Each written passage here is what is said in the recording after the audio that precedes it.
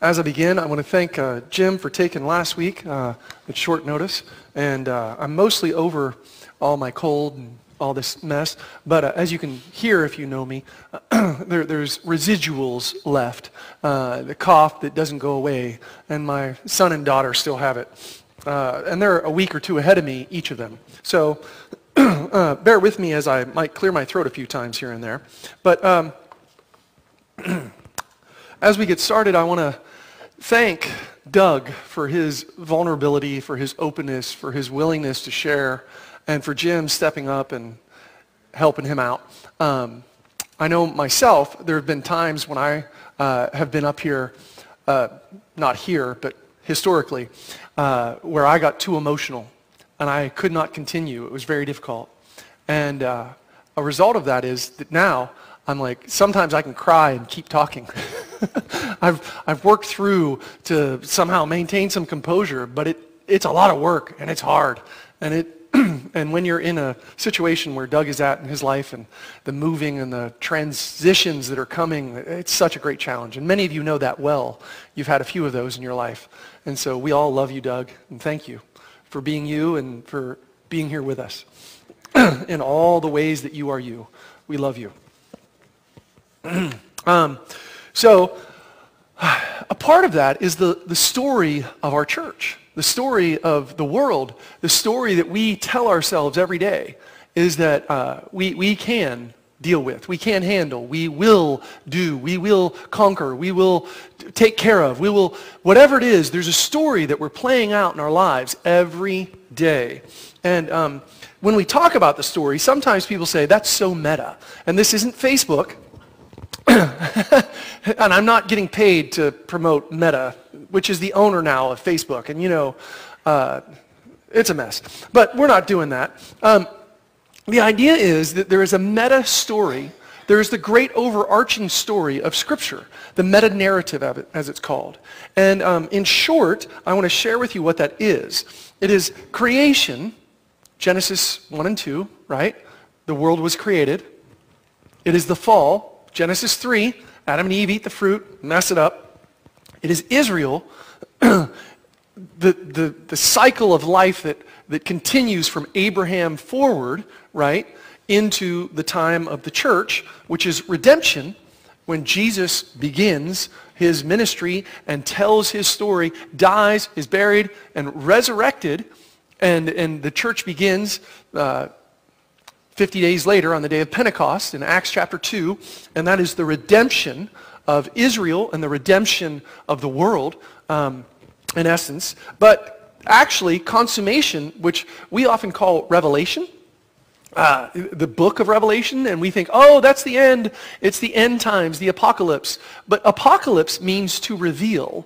It does not mean the destruction of all things. And so when you study apocalypse, what you're talking about is the revelation, the opening up, the understanding of things from a better, greater, bigger perspective.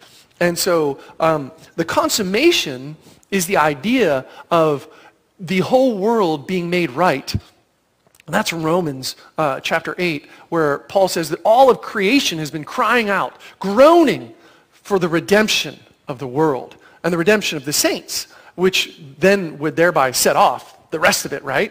And so this is the meta-narrative, the story of Scripture. Creation, fall, Israel, redemption, consummation. And every time you read the Bible, it's important to remember that everything is situated within a story. And our lives are one big story. And it's important to remember that those stories inform us, change us, shape us, underpin our culture, our society, help to explain how we view everything, how we think about the world, what is right, what is wrong, what is good, what is bad, what is like something to be valued, what is something to be devalued. Like all of that comes from the stories that we live in and the stories we tell ourselves. So, This sermon series is a series of Advent, if you will, the idea of Jesus' coming. We're anticipating the coming of Christmas, but we would, in some sense, also be anticipating the coming of Christ, that he is going to be born and that we are going to celebrate his birth. And then a few months later, we're going to celebrate his death. But actually, in the Churches of Christ, we always say, we celebrate his birth, death, resurrection, the gospel every Sunday, communion. But at this time of year, the world is looking and they're saying, Christmas, I have to buy presents, I have to do this, I have to da-da-da-da-da-da-da-da-da. Even Jewish people. I have neighbors that are Jewish and like, we celebrate Christmas too because, it's a cultural thing. Everybody does it. And so we put up a tree and we da-da-da-da. And I'm like, wow, interesting. But to really celebrate Christmas is to celebrate the birth of Christ, the coming of Christ, the anticipation, the expectation that God is coming. So my Advent series is called, Is God With Us? Why would I turn it into a question? Well, because the story of the Bible is asking that question. The whole story is saying, is God with us? But you might flip it around and say, are we with God? And so as we go through this series, we're going to ask those questions again and again and again. And today, we're going to kick off the journey, if you will. We're going to tell the big story, the first part. The first parts. It's really hard to tell the first part without telling the first parts, especially since we only have a few weeks to do this. So as we get started on this, starting of the journey, let's pray. Father God, we ask that you would open our hearts to you again, that we would feel and know and understand you, that we would see life from your perspective, and that our hearts would be turned into your story, and that we would not be so focused on ourselves as the hero, but that we would turn to Jesus and you and the Spirit as the heroes of the whole Bible, that you have set before us life and death and offered us health and healing and understanding and wisdom, and that when we cry out for you in our story, recognizing that it's really your story, you set us free to experience all that is good in the world. May you do that today. In Jesus we pray. Amen. So, Genesis 1 and 2, the creation story. Like, pretty simple. We've been over this a few times since I've been here, but I mean, you guys all know it, don't you? But at the same, it is the retelling of the story that shapes us. We are a culture that is a book project or a book club that's stuck on one book. We can't leave it. You realize that, right? We are a book club that cannot walk away from the Bible. We have no other book we focus on so much. Like, we just keep going back to it. And that's a good thing because it shapes us into the people we desire to be, because we believe it is a message from God, or at least a message about God for us, telling us how everybody else has ever experienced God and how they think of him. Now, in truth, if you're a believer and you're in church and you're like, no, this is God's word to me, I know that he gave us that Bible, then that's a whole different thing, isn't it? Some people, they read the Bible and they go, there's some wisdom in there. I don't really believe in Jesus and I don't really believe in God, but man, you read that, you'll learn some stuff. That's a good place to start, isn't it? It's a good place to start to say, there is something meaningful and deep about the scriptures that we can gain wisdom from, even if we don't believe all of it, right? But as somebody who does believe, it's important that we recognize there are greater truths to be found the more you buy in, the more you believe, the more you give yourself to the story. So in Genesis 1 and 2, this story is being told in a setting among many creation stories, many stories that are told in that culture, in that society that say, our God did it this way, our gods did it this way. This is how it came about. And the creation story in Genesis 1 and 2 is saying, our God was not at war with anyone. He didn't have to chop somebody up to make the oceans and the sky and the sea and the heavens and the earth. And he didn't use, parts of other gods to create the humans. But our God did this. He spoke. And he said, this is what I love. This is good. This is right. I want these things to work this way, and this is beautiful. And in that, he made all that we see and all that we understand. That's the story of Genesis 1 and 2. But a part of it is also this story of man and woman, humanity.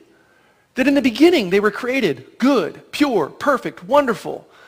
And we understand that they were made male and female. And then they were both called to work together as God's chosen representatives on earth. That in fact, the idea of an icon, the idea of an idol, that same word is used for them to represent God to the world. That they are the image bearers of God. And that they are called to spread his kingdom, his goodness, his kindness, his love, his sense of order upon the chaos. Because as you grow, you start to see that Genesis 1 and 2 tells about a place called Eden, where two people live. And outside of the walls of that garden is chaos. But they are called to have children. And as they grow the family of humanity, they are called to spread the borders of that kingdom and take care of a greater garden continuously. So that the whole world one day would be put right and beautiful in God's eyes. But what did they do? What did they do? Genesis 3, the fall, right? The story of the fall. There was something they weren't allowed to touch. Well, no, they weren't told they couldn't touch it. They were told they couldn't eat it, right? And they took of it, though. They ate it. And then their eyes were open. The tree of good and evil. And they realized, this is not what we thought. Oh, no. And then they ran and they hid. But in that story, there's this sense that they hid in the very tree that they ate from. That they didn't run all that far. They ate from the tree, and then they went and they hid in that tree. And it's very, very psychologically amazing and astute, the wisdom that is boiled down in that story that shows us that no matter the choices we're given, we want the thing that we're not supposed to have. If we know there's cookies in the cookie jar and we're not allowed to have them, we go for them. Sometimes we take them and eat them in the bathroom and hide. But we've never done that ourselves, have we? No. Not me. But you know it to be true because you've done it. I've done it. We've all done it. We take that thing that we're not supposed to take and we enjoy it in a way we're not supposed to enjoy it. And then we feel the ramifications of that. We are overcome by the guilt, the shame, the fear, oh no, what if somebody finds out? And then we try to hide it. No, I didn't do that. We deny it. No, I didn't do that. We blame shift. Somebody else did it. They made me do it. It was their fault. And the same thing has been happening from Genesis chapter 3 on to today, right? We all do this. It's the rare individual who stands up and says, no, it was me. I took the fruit. I ate it. Yeah, I can see now. Like, I can see like I couldn't see before. Yeah, I'm naked, but that's cool. I'm down with that. Like, no, who does that? Like, it is incredibly off-putting if somebody does that. And we would say that there's something really wrong with them if they live that way, right? We would call them a sociopath. And why? Because they have no empathy, no feeling, no connection to others. They're not aware of the shame that they're presenting to the world by walking around naked, unhindered, just freely spouting off all the things that they now see that nobody else is supposed to talk about. It's like the emperor's new clothes, right? Like, we hide all of that. We don't want people to talk about those things. We want people to speak in a different way. We want them to be civil and composed and behave well and maintain their cool, their calm. They're like, don't be like that. But in this story of Genesis 3 in the fall, what happens? They eat the fruit. They run, they hide. God comes to them and says, hey, you've eaten the fruit. And they're like, who told you? How do you know? Right?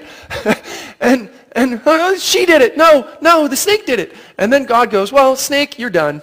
You're going to crawl on your belly from now on. It's going to be hard for you. And woman, your desire is going to be for your husband, but you're going to give birth one day, and the seed will come from you that will crush that snake's head.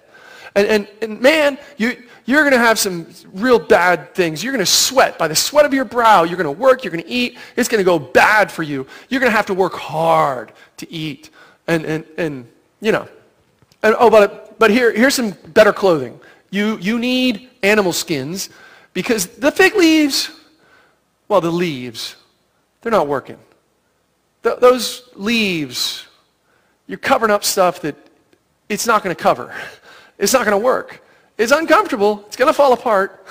You don't have perspective, young man, young woman, Adam, Eve. You cannot see far enough into the future, but trust me, after a day or two, those leaves aren't working.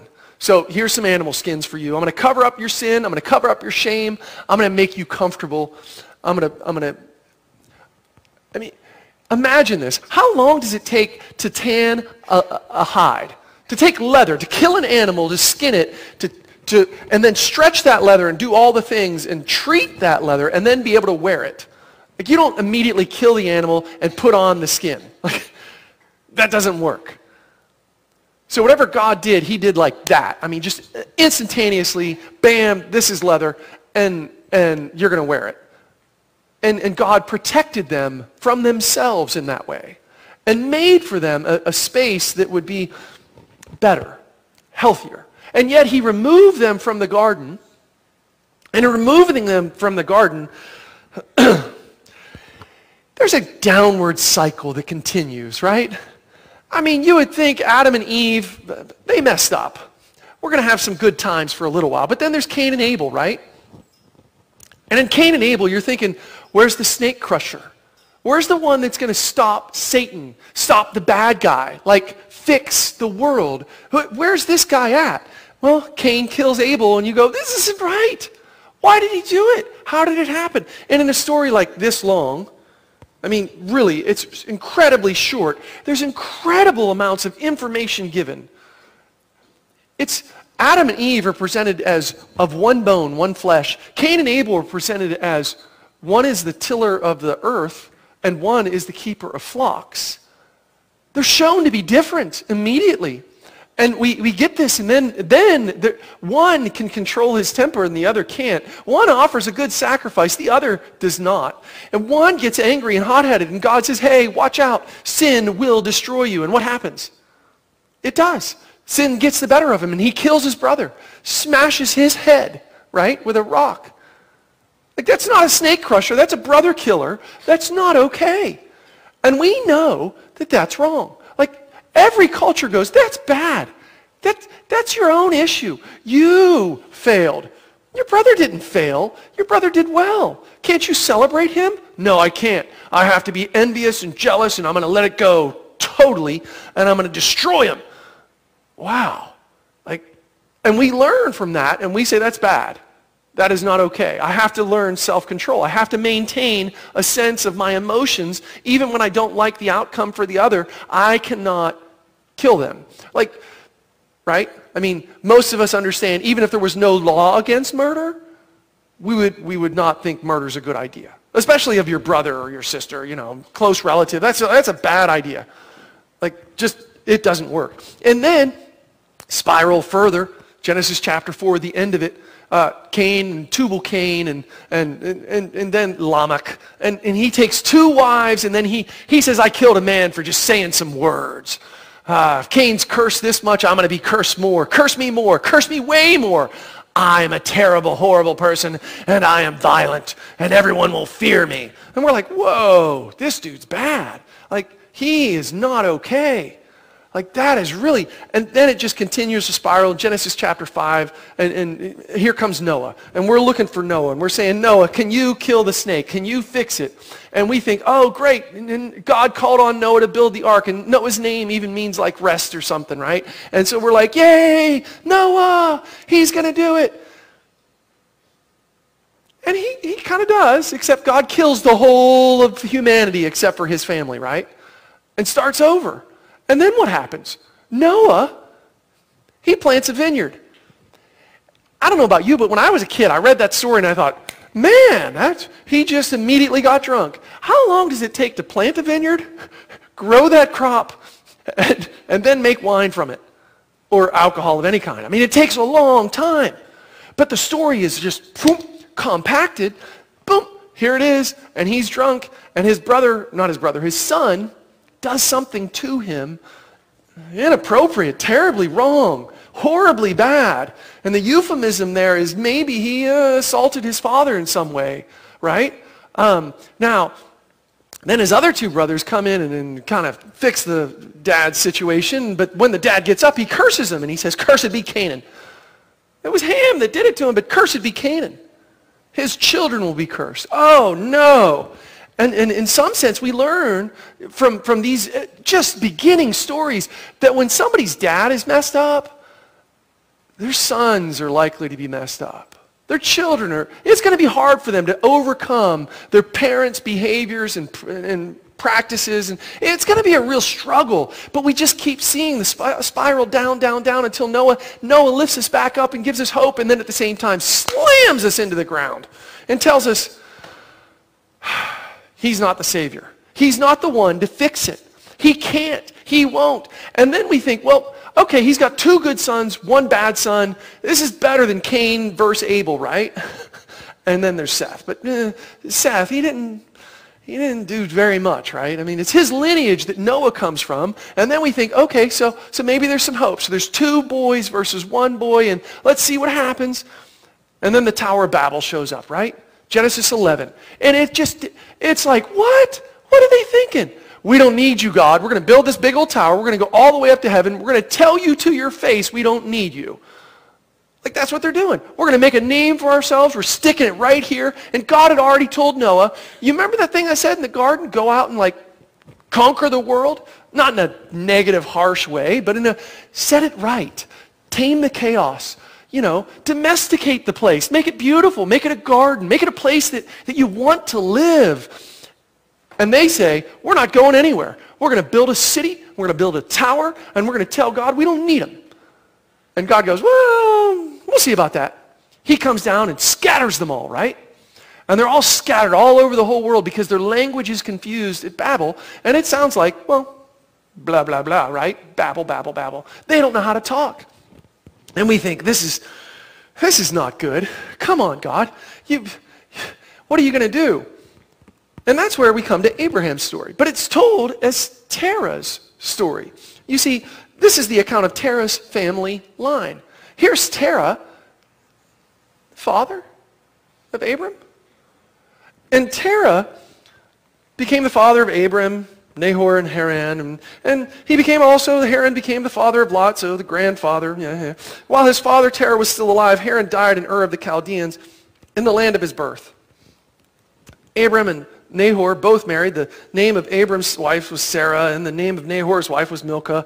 And she was the daughter of Haran, the father of Milcah and Iscah. Now Sarai was childless because she was not able to conceive. So there's a problem. What are we going to do? Terah took his son Abram, his grandson Lot, son of Haran, and his daughter-in-law Sarai, the wife of his son Abram. And together they set out from Ur of the Chaldeans to go to Canaan. They were going to the land of Canaan. But when they came to Haran, they settled there. Why were they going to Canaan?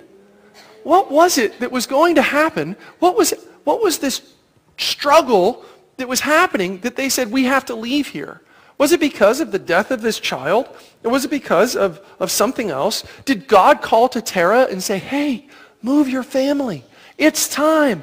Let's get you moving. And that is what many scholars will say, is that they believe that the overwhelming call was to Terah first. But Terah did not listen fully. Instead, he went part way, and he settled in Haran because it was more comfortable. He didn't want to keep traveling. So then Terah lived 205 years, and he died in Haran. And the Lord had said to Abraham, go from your country, your people, and your father's household to the land I will show you. And now there's this call to a journey. There's this call to again go with God, to follow God, to be with God. And this is the struggle of people, always. I mean, it was the call from the beginning, right?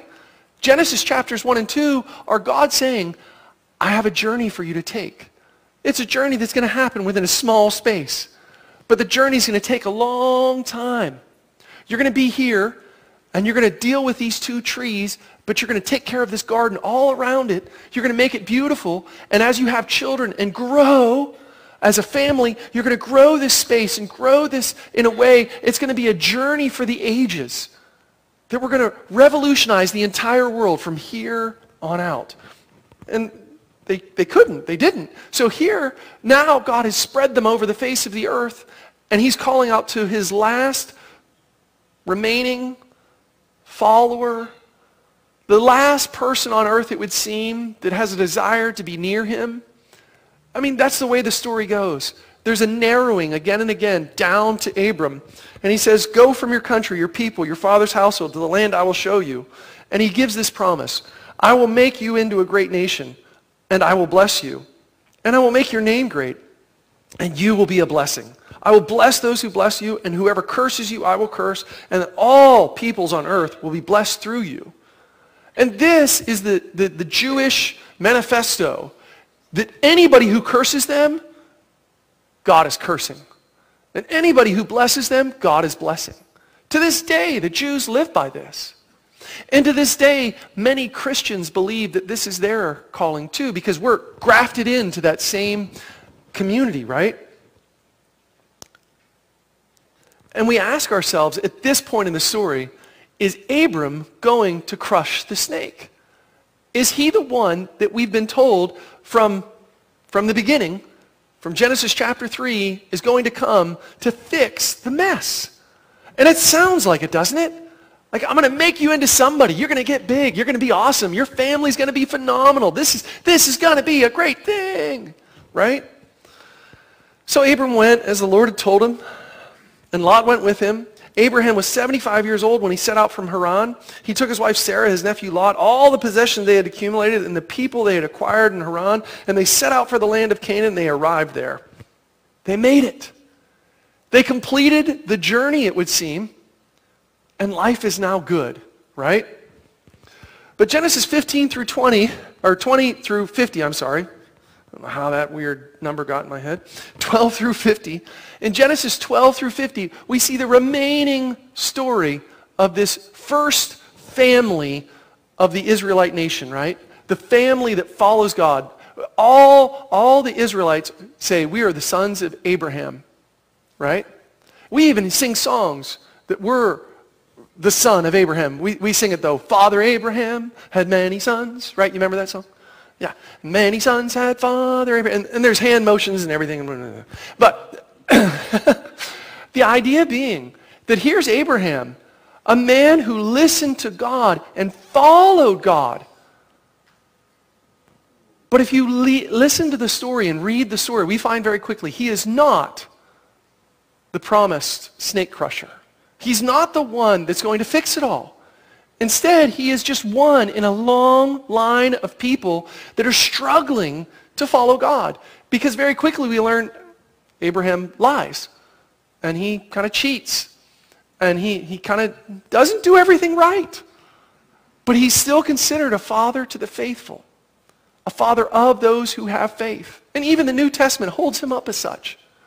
And in fact, the whole way through Scripture, we're reminded again and again that there's one perfect. His name is Jesus. And that we struggle to follow God. All of us. And that is the story of the Bible. And as we tell that story, we come to our faith challenges. And we say we need to recognize these questions that we asked in the beginning. We need to recognize that we always ask, is God with you? Is God with me? Where is God? Is he here? Like, do I have to go and search for him? Do I have to go and find him? Well, why doesn't he just... Why? Are you with me, God? But the better question is always, are you with God? God hasn't left. He didn't run away. He is still present. The issue greater than all of that is, will I recognize my struggle and recognize my weakness? Will I recognize my humanity? that I am like all the characters in the Bible. That even though I want to be faithful, I struggle to be faithful. Even though I want to do what's right, and sometimes do some good stuff, I mess up. I speak too harshly. I'm overly critical. I attack people I shouldn't. I say things I shouldn't. I tell stories I shouldn't. I watch stories I shouldn't. I'm involved in things that I shouldn't be involved in. And is God okay with that? I mean, does he think it's a good thing? No. But does he recognize that you're like all the other beings that have ever lived on this earth? Yes. And so the struggle is maintaining the relationship in the midst of this tension. Where I cry out to God, where are you? And he says, I'm here. And I say, where'd you go? And he said, I didn't go anywhere, you did. And the whole time as I follow God, I have to remind myself that the greatest question I can ask is, am I with God? Am I following God? Because he is present. He is here. The question is, will I acknowledge his presence and in my humility accept that? We're always looking for a hero. We're always looking for someone that we can look up to. We're always looking for someone that's going to set it right, that's going to make it good. And that is Jesus. He is the hero of heroes, but he isn't heroic in the Superman, Batman, galaxy, whatever, defenders of the galaxy type way. He's not your Han Solo or whatever, right? He isn't that hero. He is the hero that says, here I am to serve and die. Will you come with me? Will you join me on that journey? Will you suffer and serve and die? Let's pray as Jesus has taught us to. Our Father in heaven, hallowed be your name. Your kingdom come, your will be done, on earth as it is in heaven. Give us today our daily bread, and forgive us our debts as we also have forgiven our debtors. And lead us not into temptation, but deliver us from the evil one. Father, as we continue to pray, we ask that you would open our hearts to you again and again, that we would see our place in your story, and that we would struggle as we should to see you, and that we would struggle as we should to find you. And yet, may we know that you are with us the whole way through, that you have never left us, and that you will not forsake us. God, let us turn to you again and again, because it is we who have left. It's in Jesus we pray. Amen. If there's any way that we can encourage you, bless you, strengthen you this morning, if you need to put on Christ, if you need to be baptized, if you want to talk about this, any of this further, let me know. We'd love to hear from you.